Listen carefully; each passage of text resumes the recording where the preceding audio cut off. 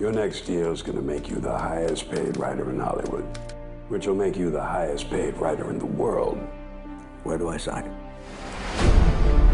Communism is not some faraway threat. Its most dangerous agents are here, in Hollywood. They need to be identified as the enemies they are. Why movies? Why us? We work in a business with cameras aimed at it. Traitor. Getting us could make them famous. My 35 million readers want these traitors fired. Mr. Trumbo, are you now, or have you ever been a member of the Communist Party? Am I accused of a crime? We find the defendant guilty of contempt of Congress. No studio will ever employ a member of the Communist Party. They have no right to do this.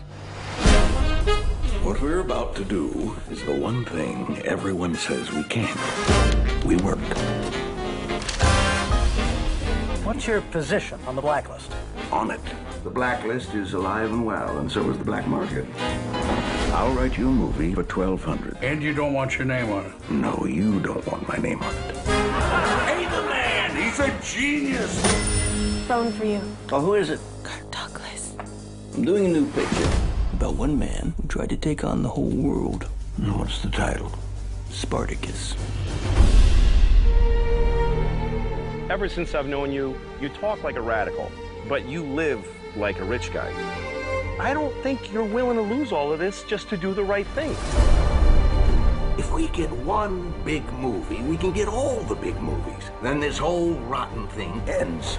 Fire Dalton Trumbo. We will put you right out of business. I don't think you and me are gonna be pals. Everything will be all right. You have no idea what you could lose. It's war! It is war!